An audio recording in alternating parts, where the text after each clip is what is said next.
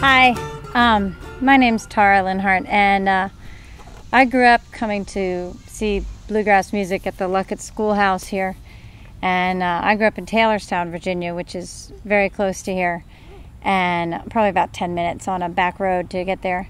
And Lucketts was like going to the big city for me. It was the only thing that you could go to go see music when I was growing up, so that sort of pulled me into bluegrass.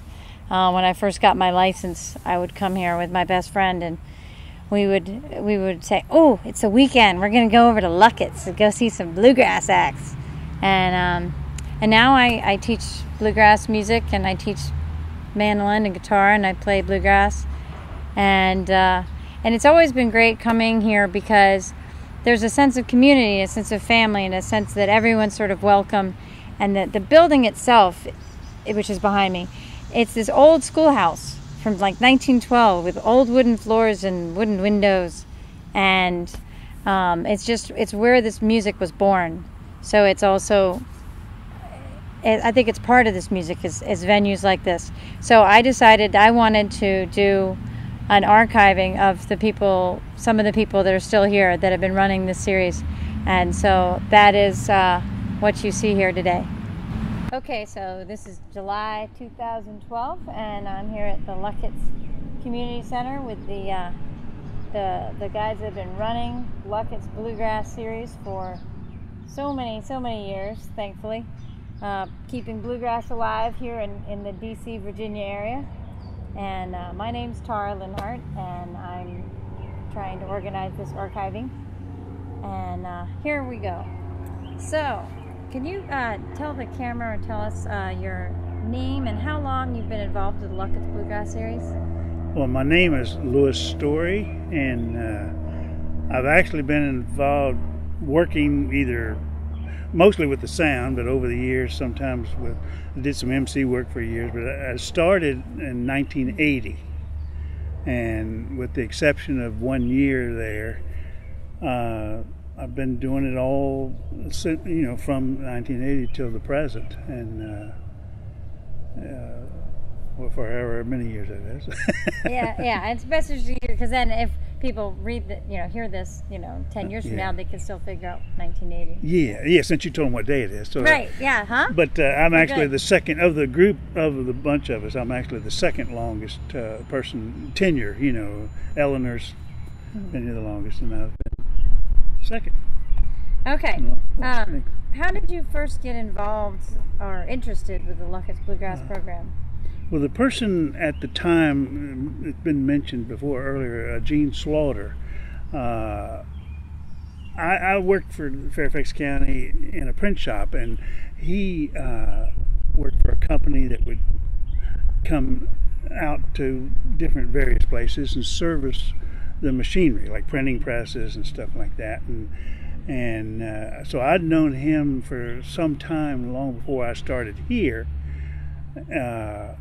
He took over in '79, and one of the times that he came out to where I worked, he had mentioned something about coming, if I want to be interested in coming out to help, and I figured it'd be a fun thing to do. I mean, I love the music, so and since I knew him, and we were pretty good friends and stuff, I said, yeah, okay, I'll do that. So I started coming out, and I was married at the time, but that didn't bother me any. I would come out and leave her at home, and I just started.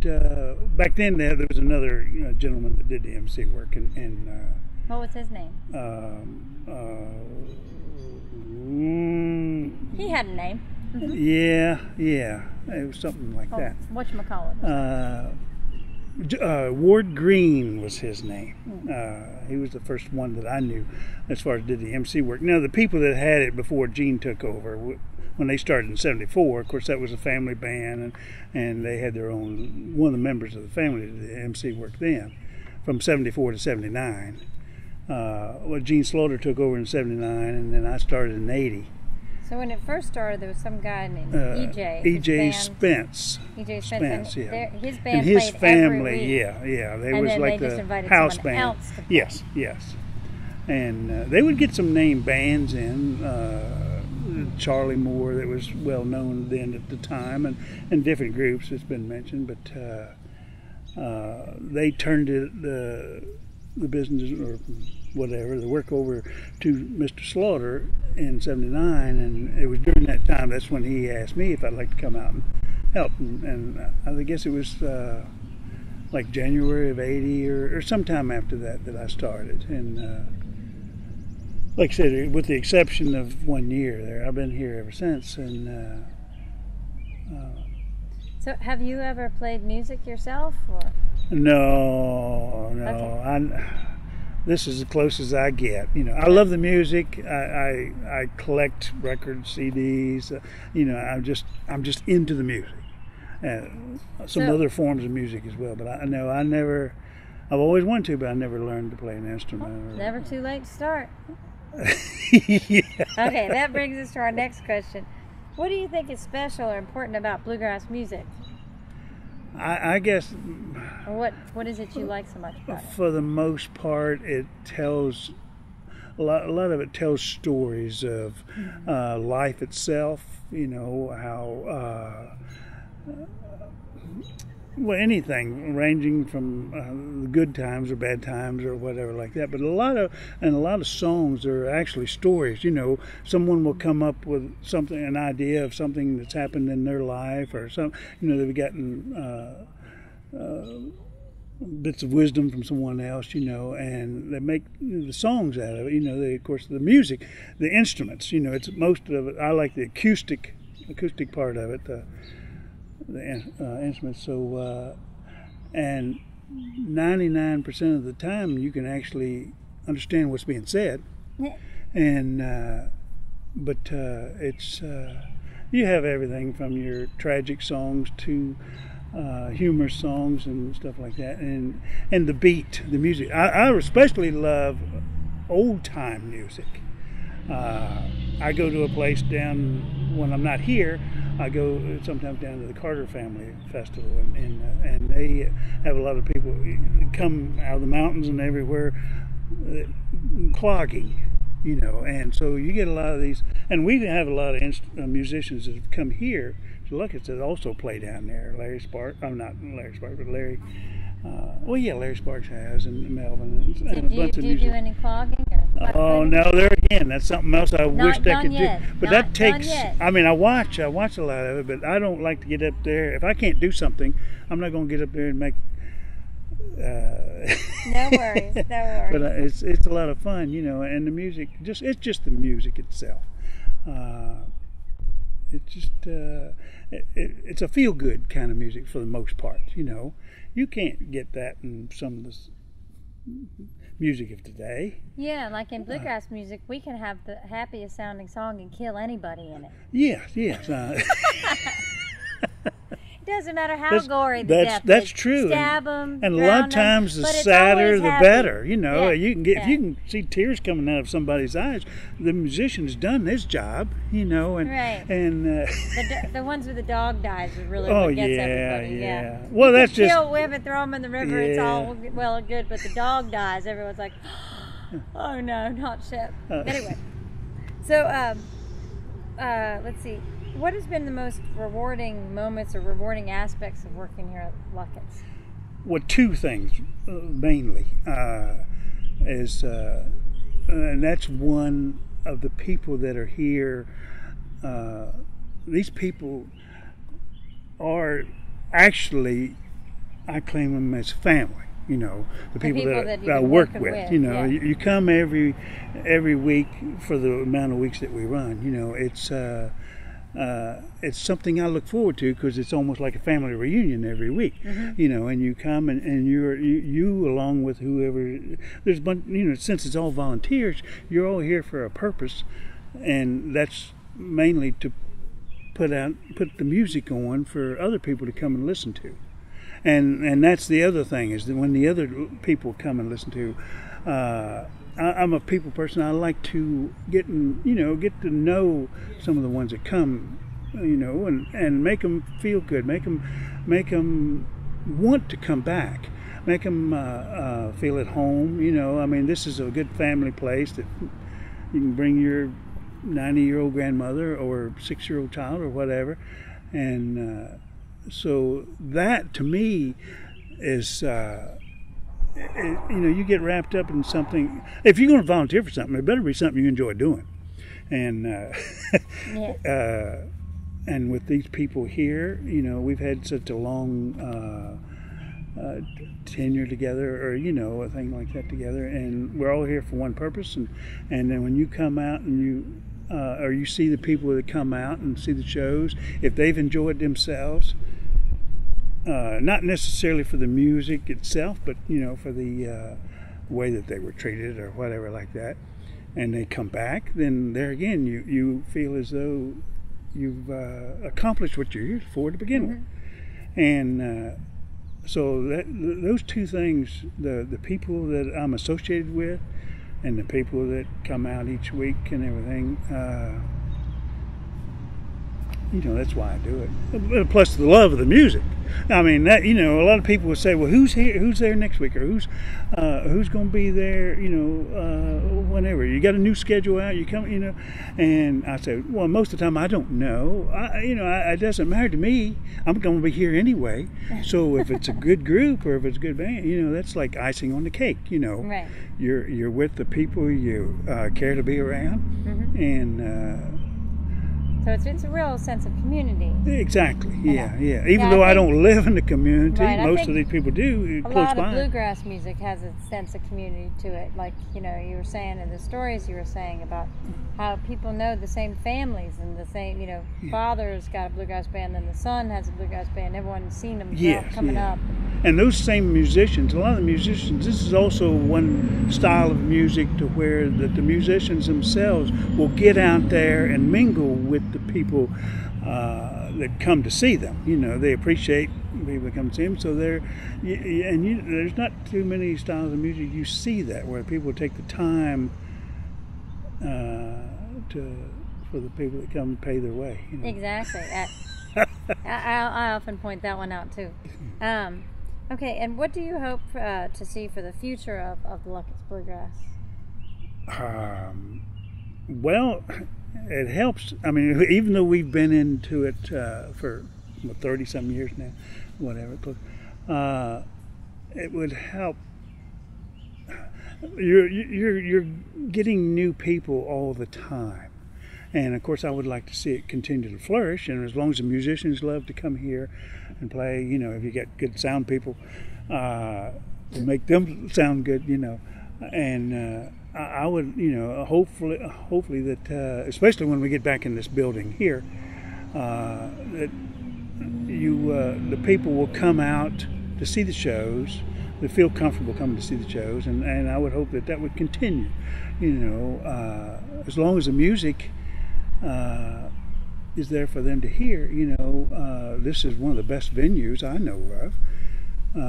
For people to come to, and listen to, and you don't have too many places like that, So, can you tell us what your name is and how long you've been involved with the Lucketts Bluegrass series? Eleanor Marshall. I've been here ever since it started, about 38 years of it. And how did you first get interested or involved with the Lucketts Bluegrass program? Well, the guy that was doing the kitchen, and E.J. Spencer, I knew both of them, and they asked me if I'd come and help in the kitchen. So E.J. Spencer asked you to start working here? And Marsha Stry. What's his name? Marsha Stry. Marsha Stry. S-H-R-Y. He was the head of the kitchen then. Okay. And him and I growed up together. So did you like bluegrass? Oh, yes, indeed.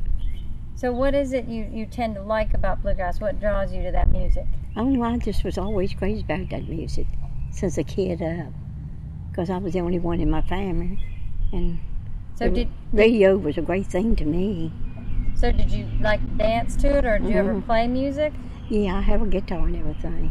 So you play guitar? But I don't much anymore. I got in my hand. Got arthritis? Like the mornings I wake up, I almost sleep.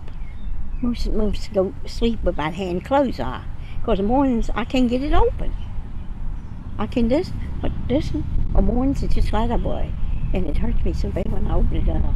And it goes all the way up into my arm. So, what do you think is special or important about bluegrass versus other kinds of music? I don't know. It sounds like a lot of it, like they're making it up as it go along. And they don't have the pep at the bluegrass. I like something. You like the peppy? Peppy. I don't something you can dance to? I don't like the slow music.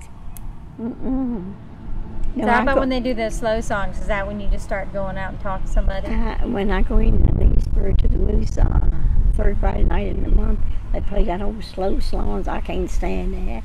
Oh, I don't like that. You like them to kick to go fast? Yeah, I like something. You like to see how fast they can go?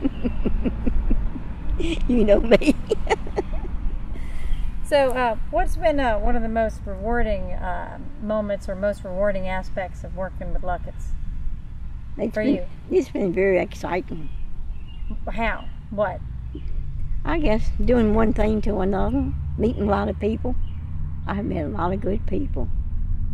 So that's probably one of your favorite things is just all the friends you've made over the years. Yeah.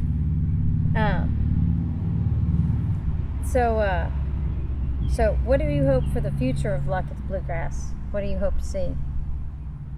Some real good bands and things. Okay. Do you want to get your full kitchen back? Yes, indeed. I heard we got the stove. You know what they paid for? The new stove in the kitchen. How much? $1,100. $1,100. I heard it's got a lot of burners, and I heard it's got 2 ovens. Oh, you could make all sorts of food in there, couldn't you? I see when I do the senior dinner, I need more burners because they cooking for kids and I'm cooking for the senior dinner. All right. Sometime when you ain't got nothing to do, the 3rd Wednesday in the month, come down to the senior dinner. You don't have to be 55 or older. We always glad somebody come in. You know, they always just come in and bring a dish. And we put it on the table and all sit around. Yeah, maybe we could jam some and play out your guitar. Eating. Oh, you could come and play and sing for us. Yeah, we would enjoy that. All right. Well, is there anything else you'd like to add? That's all my questions. Not as I know of. Okay. Well, good job. Could you tell us what your name is and how long you've been involved with the Lucketts Bluegrass series? My name is Paul Garvin, and I've been involved in the Bluegrass series as a volunteer for 12 years, I think it is. 12 years. Yeah, but I've come to almost all the shows since 1980. Since 1980. So how did you first get involved in the Bluegrass series? Well, about 12 years ago,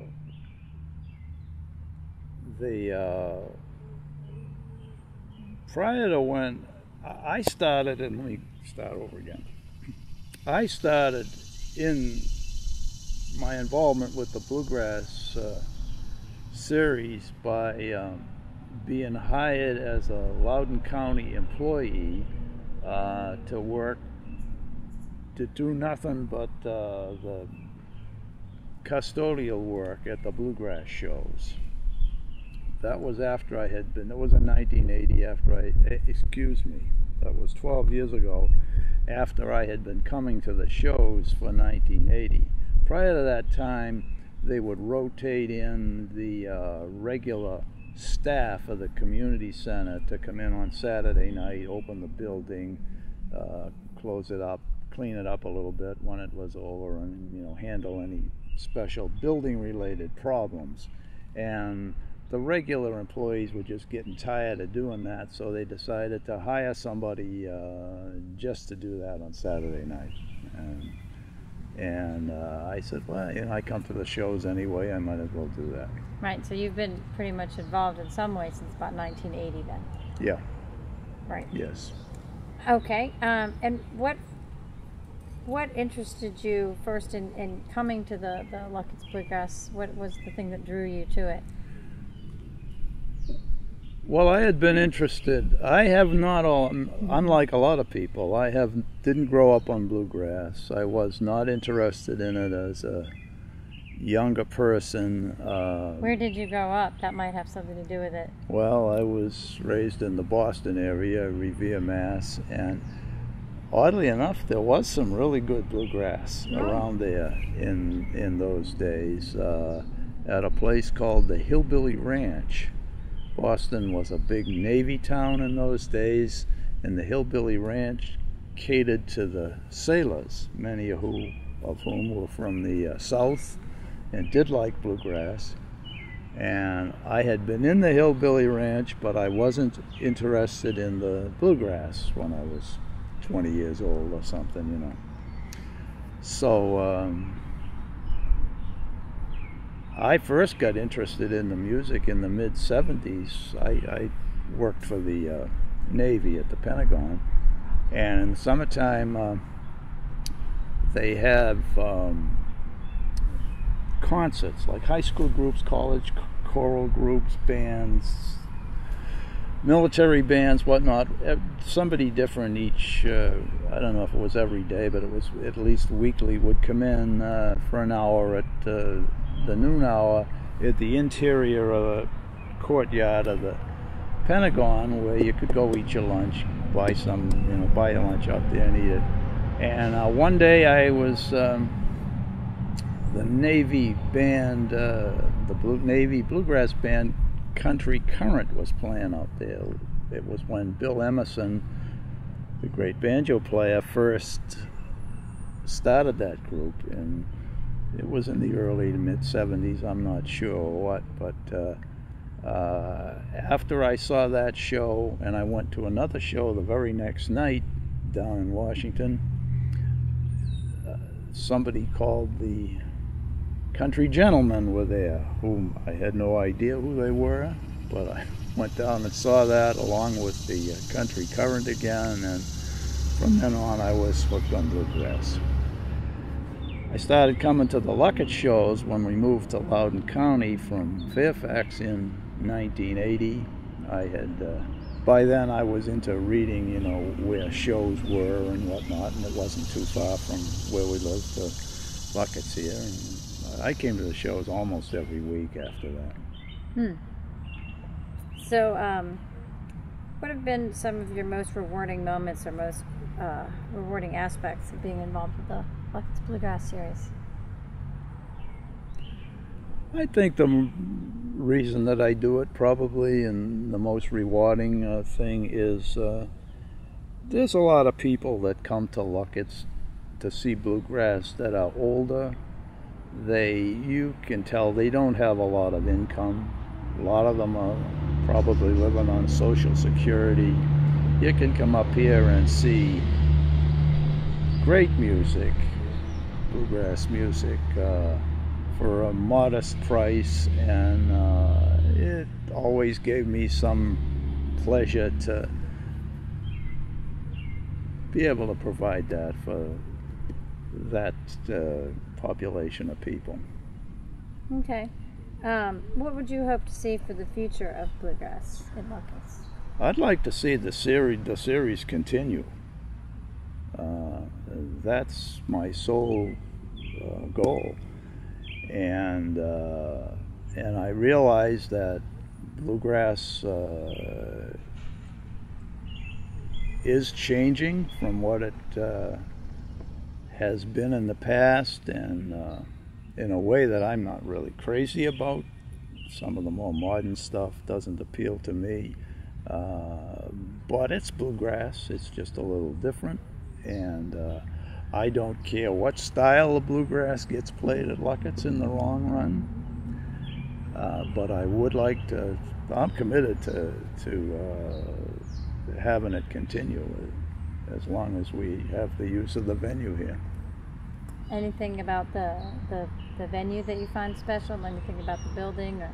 Everything about the venue and the building at Lucketts is special. You can go to bluegrass festivals, outdoor festivals. Many of them have makeshift stages. Some of them have permanent little,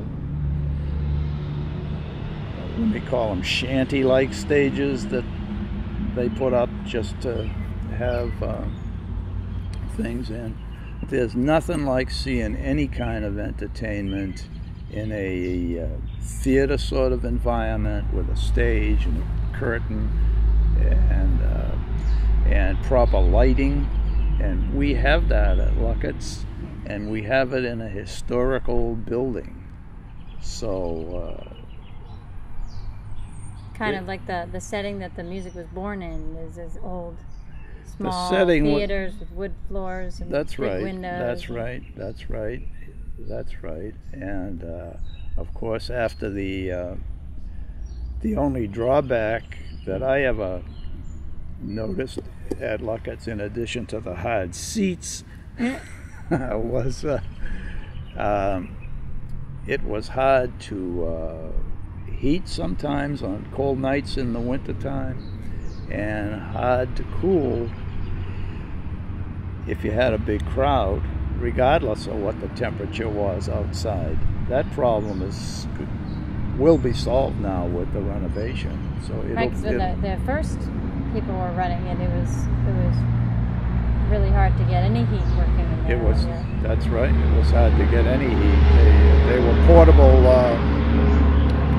oil-fired heaters that sat on the floor, similar to those tubular things that they used to use at football games and the professional games or something in the cold weather.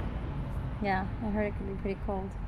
So can you tell us what is your full name and how long have you been involved in Lucketts Bluegrass Series? My full name is Paul Hauser Hope Jr. That's a mouthful. I've been involved with Lucketts 20 years, 16 doing the sound, and I worked in the kitchen in the 80s with Eleanor. When was your first year? 1986. Okay. And first year of sound was 1996. I took over for Gene. Okay. And how did you first get interested or involved in the Lucketts Bluegrass program? Well, I played music all my life. I played rock and roll, played country in the Dusty Rhodes Band from 1986 till 1994. And Dusty was interested in bluegrass, and I told him, I said, well, Lucketts has bluegrass. I don't really go out there much, but they have bluegrass. So him and I would go out sometimes. And then Gene had known me from working in the kitchen and stuff, and he knew that I played music. And that's when he had asked me, he said, would you be interested in taking over? He said, I'm about ready to retire. I'm tired of hauling the stuff and moving it. So that's what what was Gene's whole name? Gene Slaughter. Yeah. Gene never ever got the credit for what he did. Him and Barbara, I've often said, Barbara Slaughter is his wife. She and him, they ran it after taking over. That they didn't have anything to work with. Gene had his own equipment, his own stuff. He repaired his own stuff. They did everything, with the heaters, thawing the pipes out and everything. And all it would have taken would have been 1 year of Barbara and Gene saying, something, I'm tired. Let's just take a year off, and we'll start back over. And if they would have done that, it probably would have never restarted. I don't think. When did they start? I think they started in, E.J. Spence, let me see. I think they might have started in taking over maybe in 75 or 76. And E.J. Spence did it before that? Yeah, he started it. E.J. Spence. Is he still around? Yeah, he's still around. I haven't seen him in a long time because he had his family, his children had a band. So it was a place for his family to play. Right, they played Yeah, they were the house band. Do they still live in this area? I think a couple of them might, but I think most of them have moved away. Yeah, to my best recollection, I think they moved away. Yeah. And how about Gene? Yeah, I think he's still around here. Not in this immediate area, but I think he's still within 50 miles of here. Might be in near maybe Winchester or down near Harrisonburg or something. Okay. Okay. So, do you play bluegrass also? No, I don't. don't play bluegrass. Although I have I have a couple Martin guitars and stuff. I play bass, and my son plays too. So. Does your son play bluegrass? No, he plays rock. Well, I'll give you a CD. Yes. Oh yeah. Okay. Yeah. Okay. What do you think has been special or important about the series here in the Bluegrass at Lucketts? Well, what has impressed me more than anything is we have a lot of bands that it's amazing how many bands got their start here. Actually started here. It might have been their first place that they played. And we've never told anybody. I booked bands for a couple of years, and Paul's booked it for the last 10 years. I don't think we've ever told anybody that you weren't good enough to play here. You know what I'm saying? In other words, even if you wanted to open for somebody, whatever, nobody's ever told anybody that. And I think you can have a bluegrass band or any band, and you might have somebody in a group of 5 people that are very talented people, and later they might break off and do something with somebody that's maybe more talented than the people they're with, and they always come back.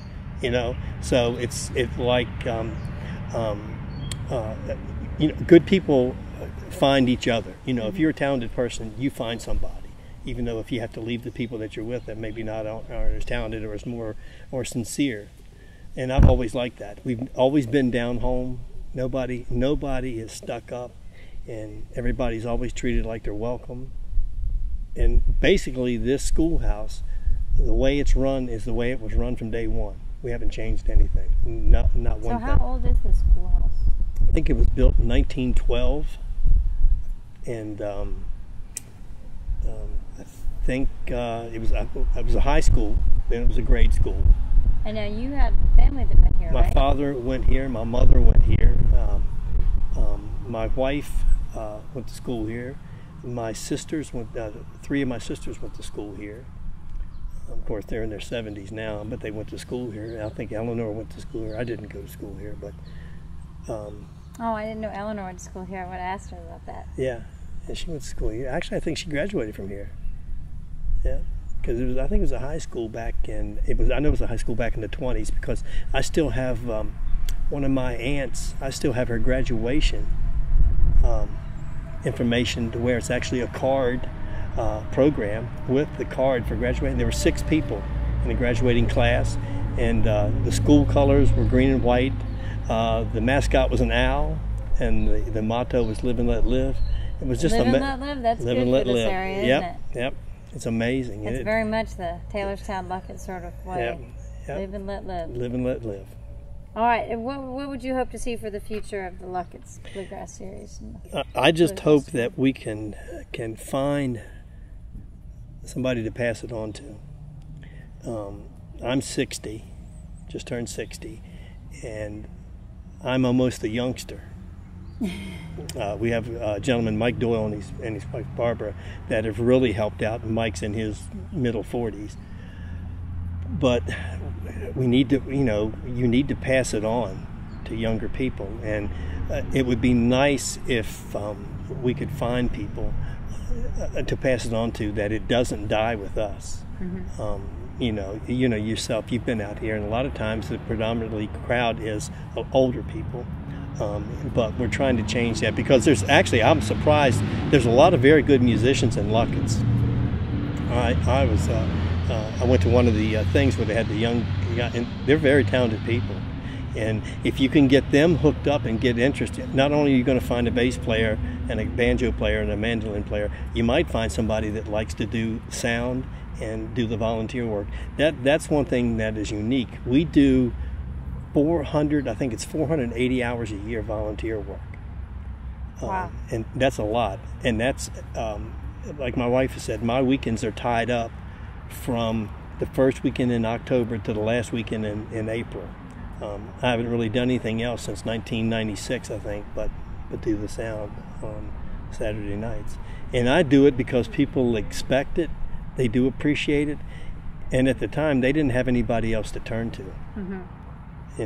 I mean, it sounds easy, but even though it's bluegrass, sound is not easy to do. Oh, bluegrass sound is not easy. No, and like I said, I had played music, and I know what everything's acoustic, so it can all feed back. Yeah. Right, and everybody's got an opinion.